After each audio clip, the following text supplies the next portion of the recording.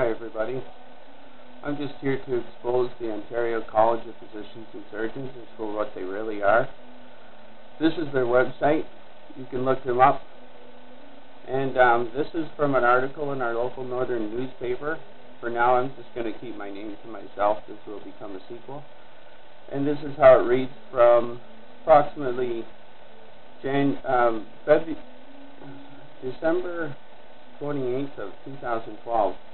Ontario doctor regulator's secretive lawyer charges. London, Ontario. A doctor who faces an avalanche of lawsuits was shielded from the public scrutiny by regulators after being accused of fracturing a baby's skull with forceps, a local lawyer says. Joni Dobson's client accused Dr. Kathy Frank of trying in 2006 to deliver her baby repeatedly with forceps before performing a C-section. The baby has grown up with developmental disabilities. In 2008, that case was among 31 involving Frank that the College of Physicians and Surgeons of Ontario reviewed. The college did not refer any of those cases to a public disciplinary hearing, as Frank agreed to have her practice monitored by another doctor whose identity the college refuses to reveal. An arrangement, Dobson says, kept other patients in the dark. In 2009 and 10, the mother of the injured baby and 3 other women filed formal complaints in January. The college said the matters had already been considered. It was only after Dobson appealed the cases to the Health Professionals Appeal and Review Board that the troubling allegations was heard this week in a public forum. Why does it take 30 cases and appeal before you can get an obstetrician/gynecologist to the disciplinary committee, Dobson said. College spokesperson Jill Heffley didn't respond to an email sent by QMI agency asking, does the college sometimes allow a doctor to agree to a practice restriction in return for not sending a complaint against that doctor to the disciplinary committee? A quid pro quo that has the result of keeping secret serious allegations of professional misconduct. Dobson isn't alone in calling for the college to be more accountable. So is a couple who have filed a complaint with the college over the conduct of Frank's husband, Dr. James Martin, who runs Southern Ontario Fertility Technologies. Colleen Aitken claims Martin bungled her case for using a specific fertility treatment that later forced her to have her ovaries removed. Her claim that Martin disputes is one of 30 the college this week referred to the disciplinary committee. Aitken, a public health nurse, and her husband Roland Gennard were stunned to learn they'd been so many women who complained about the care provided by Martin and concerned that the college wasn't doing more to make sure other patients knew of the allegations. Hundreds of people go through the clinic doors. They're walking in unaware, Gennard said. Neither Frank nor Martin responded to a message left at the clinic. Messages were also left with the lawyers that represent them in civil lawsuits. The review board, 3-personal panel, hasn't made a decision yet on the Frank complaints. An official there said. This is from Jonathan Sher at sunmedia.ca, and there's a Twitter account and other resources that you can also get more information on that. I thought I'd mention something because these people are corrupt and there's much mistruths in everything they say. Right now, as we speak, I have a case open and under investigation with a local doctor. By Friday, the college has been refusing to answer my phone calls, as I'm about to phone them right now to prove the fact that they will not answer, and the assistant also will not answer, proving that they're trying to say that they didn't get my first class mail, and if it isn't in by Friday, they've given me little notice, and I had to pay for my own stamp, which I'll show you this. We can see that I paid for my first class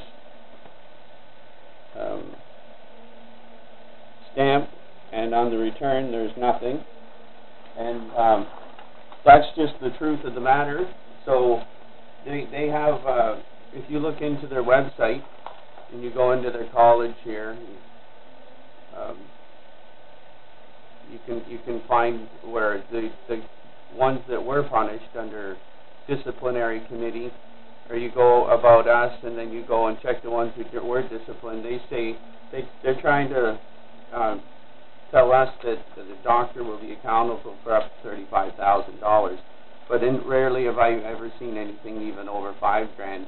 I mean, in their little statement to me, as a matter of fact, in their pages, which is a complaints process complaints form dated, may I point out, June 2009.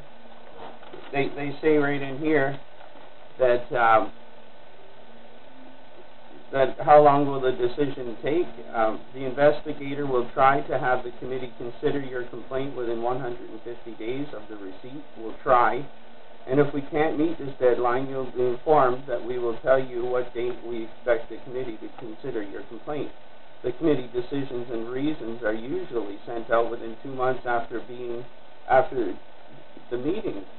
And it also goes on to say that, will I receive a decision? It says, yes, the committee provides you and the physician with a copy of the decision, the reason for the decision. The reasons are not provided if the physician is referred to the disciplinary committee or to a committee panel due to the physician's health concerns. So if the physician has a health concern, like a small cough, then they can cancel it. So anyway, because of the shortness of the video, I won't be able to access calling her, so I can throw this on YouTube in a brief report. I must also add, though, that when I do call her, I probably do have enough time here.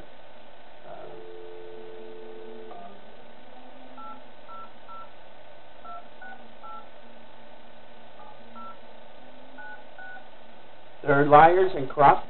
I don't believe anything will happen with the case. And, oh, here we go.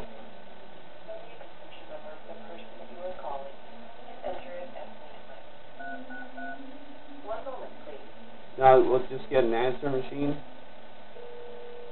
where this is her ringing. And same with her assistant. This also happens all the time. Complete waste of my time. I'll be getting ready to cover up any of her words here, so we can keep her distant. There we go. See.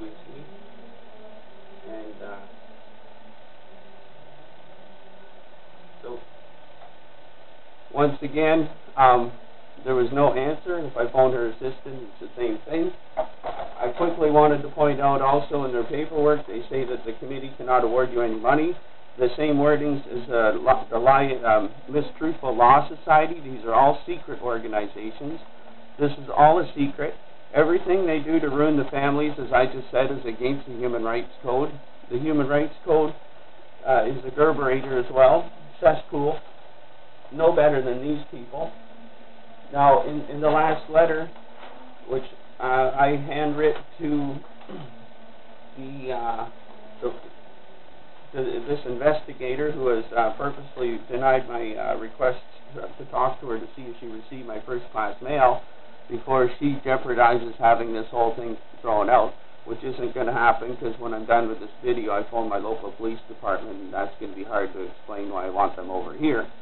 But nonetheless, when you have a chance, check out this, and then go to the Law Society website where I also made a video on their corruption and their mistruths.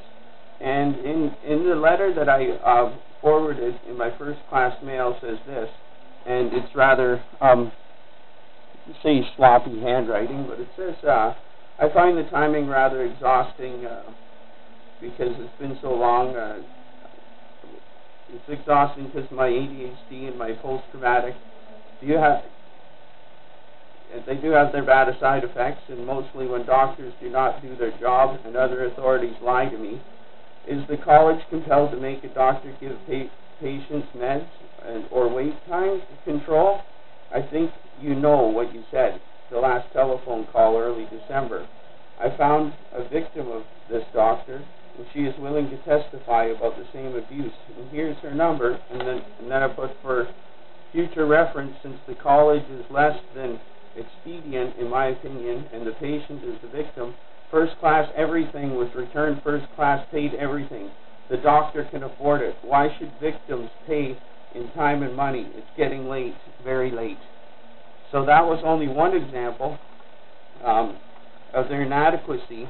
They have to repeat 3 times in here that the committee is not allowed to reward financial payments through the complaint process. Let me tell you something.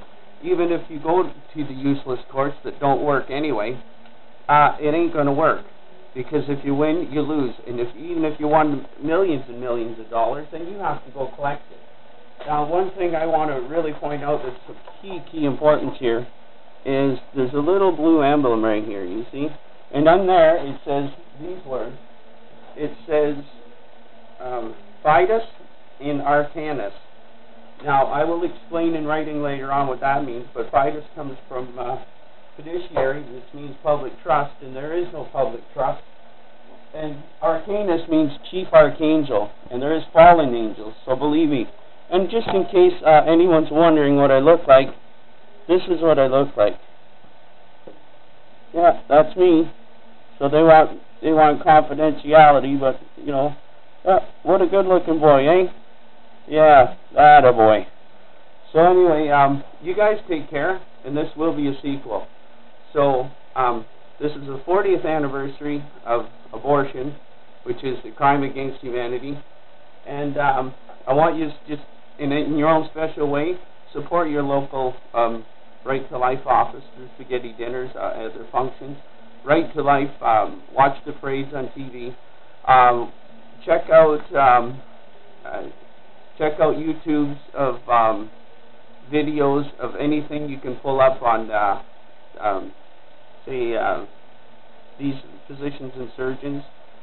Very secretive. No other people have put this kind of stuff on the YouTube to expose the mistruths of this cesspool. These people are just as low as the Law Society, so I wouldn't give them the time of day, so I got to check out. And God bless you, and hang in there. Today is January 22nd, and it's the 40th anniversary of Roe versus Wade. And God bless, and you take care.